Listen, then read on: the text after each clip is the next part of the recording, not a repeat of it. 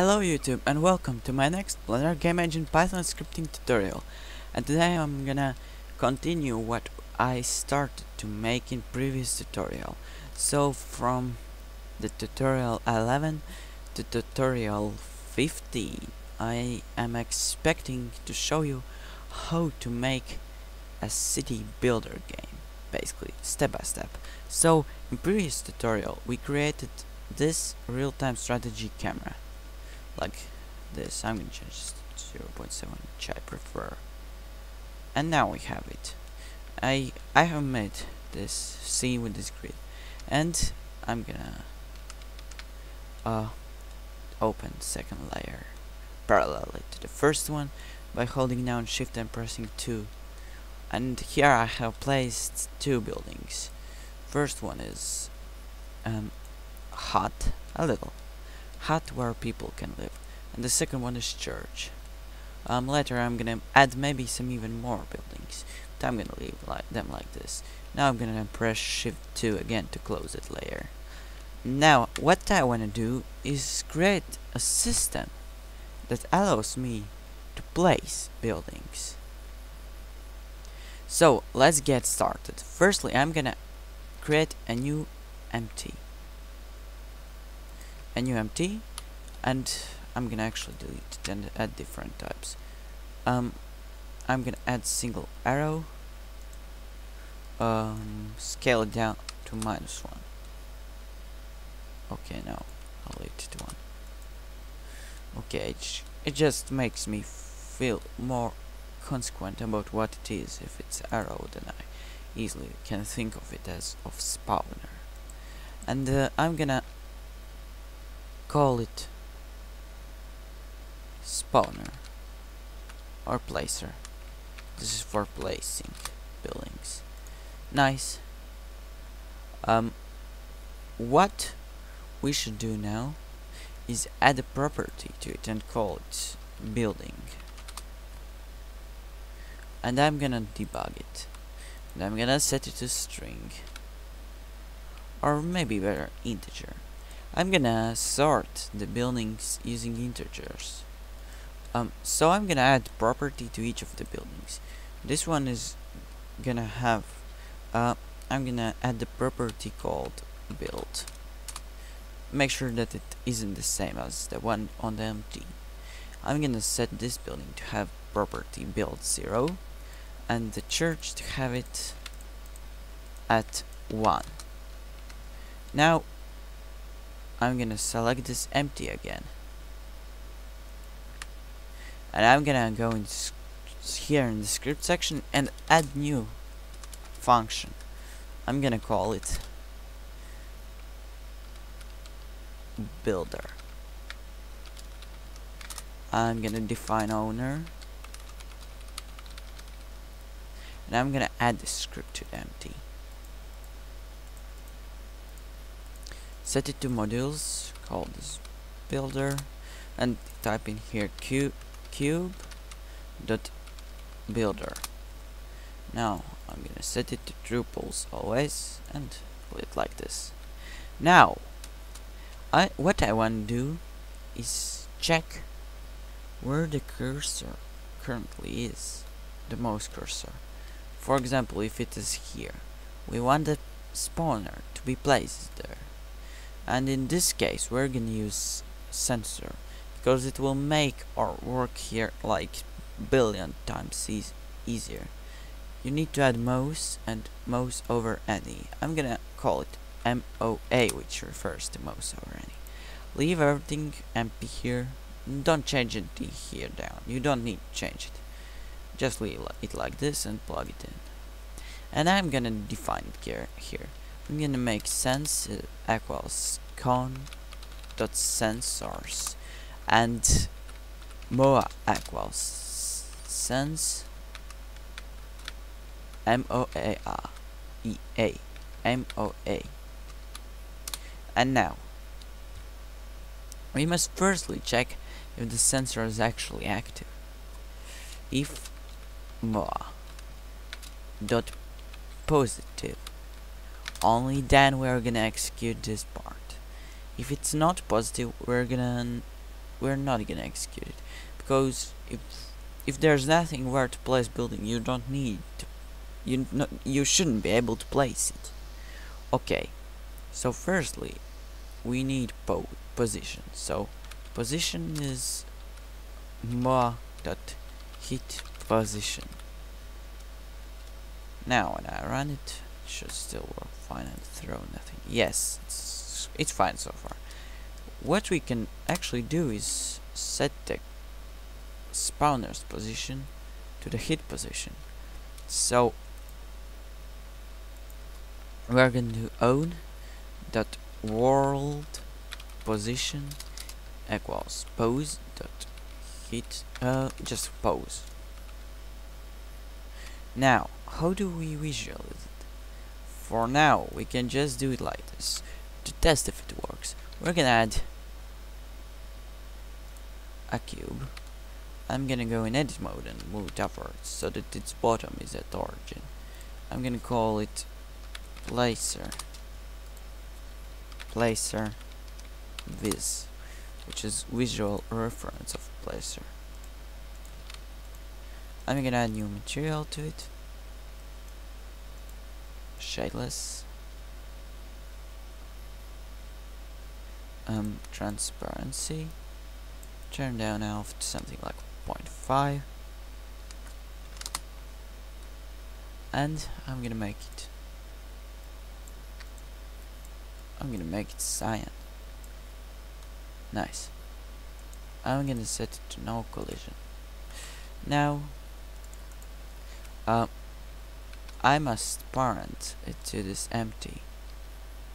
So I hold down shift and select the empty in the middle, and I press Ctrl P object. Now whenever I run the game, you can see the placer is always where the cursor is. I'm gonna take and scale this down something like 0.2 and apply scale. Now we have this nice visualization of placer. However, what we wanna do is make it always. In this game we want it to be grid. I'm making a tutorial for a grid-based game. We don't want the player to be able to place here and then next building here, then randomly somewhere here. We want them to be placed here, because I'm gonna make tutorials for kind of simple game. So what we're gonna do is we're gonna change this to integer and see how it acts in grid. And yeah, it's vectors, so we must do it differently. And the best way I find is importing vector,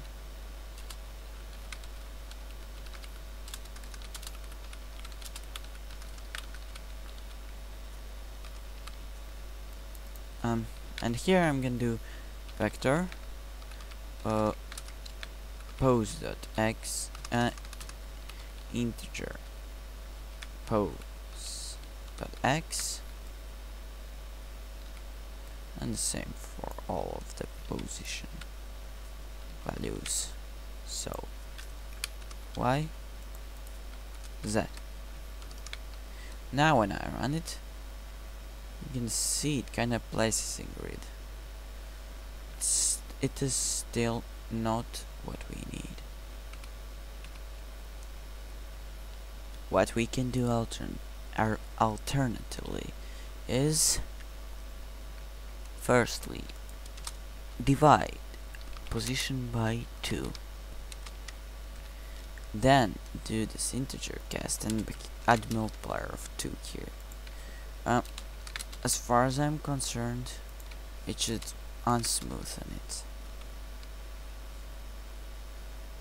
and as you can see, the grid is now twice bigger. And I can actually now take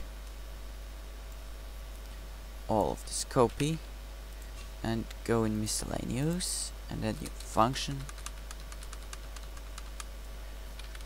and call it builder, and I'm gonna take in which is the sensor, and object. And now what else I'm gonna take in is grid size. And I'm gonna change this to the grid size. So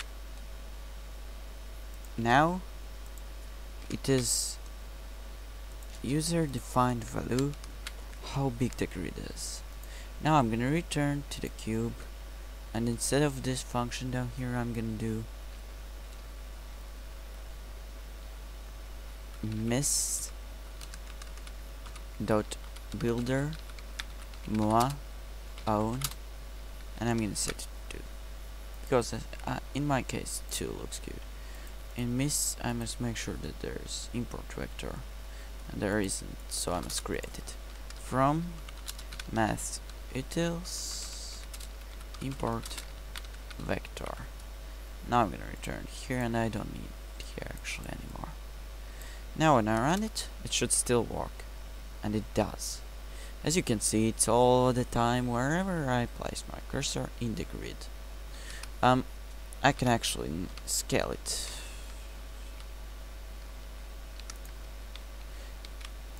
like this, and now whenever I run it, you can see it changes as well in grid. Nice. Now the last part and the fun part, it's spawner, and it's not difficult to spawn. But now I'm thinking of it. I need the name of object to spawn it. I could create a dictionary from those, but I don't need those properties. So I'm gonna basically change their names. Building 1. Okay, for easier arrangement, this is gonna be building 2, and this is gonna be building 1.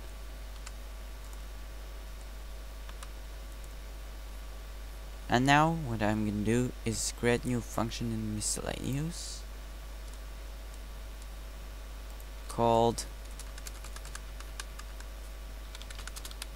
build. It's gonna take in what's gonna take in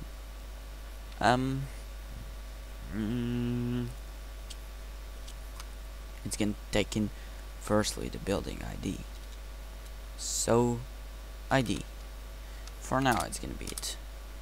I'm gonna do it simply. Oh yeah, it should also take in the object. So scene is object.scene. Now I'm gonna do it simple. Scene dot add object. And here, first thing that, as far as I remember, it was the name of the object which you spawn. And in this case it's gonna be building plus ID. I'm gonna cast the string ID. The second thing is the object at which you spawn, the input parameter. And third thing was how long it lasts. Like this. I'm gonna return here, and I'm gonna set miss dot spawn. How do we call it? Build. Build own building own.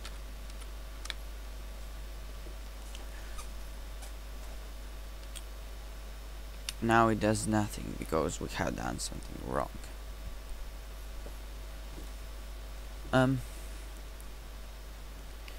Why does it show that it has now scene? Object has scenes. Scene parameter. Oh yeah, because we called it not object. I. Piece of fool. And there's no building 0. I must actually call them building 0 and building 1. Now it's spawning them all the time, and the frame rate drastically drops, as you can see. But we have those buildings spawning, but it's not good to have it like this.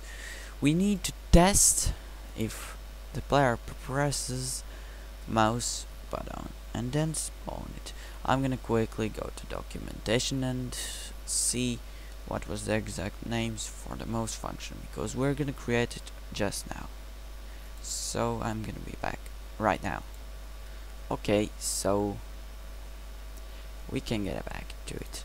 I'm gonna copy those two functions because for the mouse they're gonna be the same basically, just a little change. So it's gonna be mouse down and mouse hit. I'm gonna copy this and change this to the mouse, and all it's done. We have mouse function. Simple. I'm gonna go here now and I'm gonna do if input dot mouse hit events dot left mouse do this, and see, you can see it works. I can now spawn buildings, and there's one last thing that I want to do. And again, I have never ever used mouse scroll in Python because I had never need to do it. So I'm not gonna teach you now how to do it with scroll. Today I'm gonna just use keyboard. I'm gonna use plus and minus keys or something like that. I don't know what I'm gonna use. Maybe arrow keys to switch between buildings. But I promise that in next tutorial I'm gonna, if I remember, I'm gonna show you how to do it with mouse scroll, because I will need to learn it myself first. Okay, so now I'm gonna do it if input dot key hit events dot left arrow key own building building plus equals 1. Sorry. If input dot key hit events dot right arrow key own building minus equals 1. I'm sorry, I must exchange them.